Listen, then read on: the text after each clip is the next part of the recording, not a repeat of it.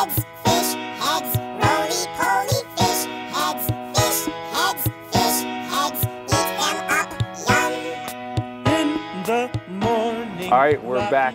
Another episode of Catch It, Cook It, and Eat It. And, Catch it, cook it, and eat it. That's what we're doing tonight. Okay. Reid Stowe has just come back from over 1,000 days out to sea. 1,152 days sailing this boat on the sea without stopping or receiving supplies. It's unbelievable. So you never saw land in all that time? I saw land once because I had to drop my sweetheart off. Right. She got very sick in the Indian Ocean. We were in a lot of storms down in the Southern Ocean. It was not far from Antarctica. Okay. And she got so sick she couldn't eat. We were really worried. But I knew we were coming towards Australia, so the one man in Australia who I knew who would come and save us so that I could keep going was John Sanders. Okay. He held the previous 2 longest sea voyages in history, and I told him, we're approaching Australia, my girlfriend's sick, she can't make it any further, will you come out and save her so I can keep going? Were you scared when she left? Because I was afraid more when she was on the boat. Okay. For her. When she got home to Queens where she lived, the doctors told us she was pregnant and she had our son. Unbelievable. And waited 2 years for me to come back. So you arrived after over 1,000 days on the ocean, having not seen anyone. Right. And not a human soul. No. And then she surprisingly, you knew you had a kid, but there's a kid that you've never seen before in your whole life. Was there a certain moment that sticks out where you just said, this might be the end here? Or did that not happen? That never But I happened. was turned upside down.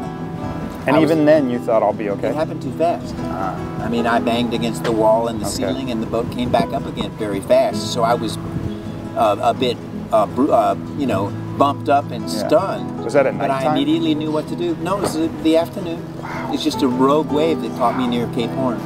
And I knew that it turned the boat 180 degrees because I was cooking and the rice and lentils were stuck to the ceiling right above the stove. And my sprouts that were growing in a tray that was tied secure, the top flew off, and they were hanging from some wires on the ceiling directly above the sprouts. The boat must have turned 180 degrees. Everything on this boat that we're looking at, you built? Everything on this boat I built, and friends helped me build. Unbelievable. I built my first ocean-going boat when I was 20. Wow. I built surfboards in high school. You know, I have a surfing background as well, so I mean, I'm like, Great. I've found my guy here. Well, surfing led me to sailing.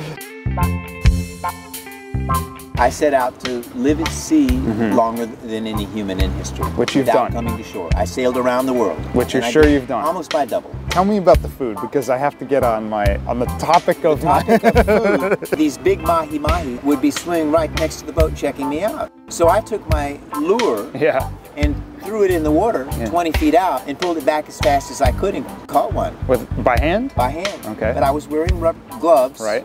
The cotton gloves with the rubber soles. Okay. And I had thick monofilament line. Right. Then I fillet it, dice it, put salt on it, and it dries in 3 or 4 days. Right. And then it lasts indefinitely. And I'm feeding you that food tonight. Okay. I don't know how old it is. Yeah. It could be a year old, it could be a month old. What about vegetables? Sprouts were the key to my diet. No vitamins? No vitamins. Humanity was like a tree or a plant. I'm like that green vine. Yeah. It grows out in front. Just that little bit further than everybody else. And very fragile and very dangerous. Can break real easy. Okay. But full of juice and energy flowing. I'm just looking at you and I'm thinking, I just don't have what this guy has. I wasn't built with the same anatomy. I wasn't built with the same, you know. I have a special anatomy because I've been doing yoga since I was a teenager. Okay. I've been doing extreme yoga since I was over 35 years. You would do that right here? I do it on the boat while I'm sailing. Just to keep yourself strong? It keeps me strong. It keeps me limber. It keeps me flexible. It teaches me how to tune my body into the nature. Right. It teaches me how to channel the energy of the universe into myself and have more physical force.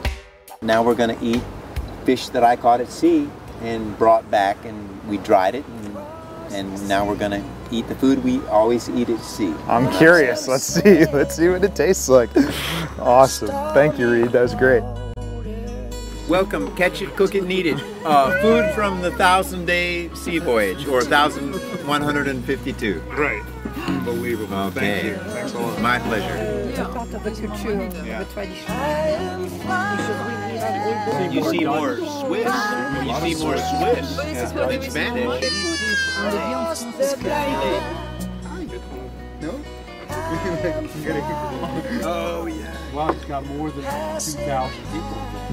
He's living in the barge. Amazing. If you have an extra plate, save it for dessert. Really? Really?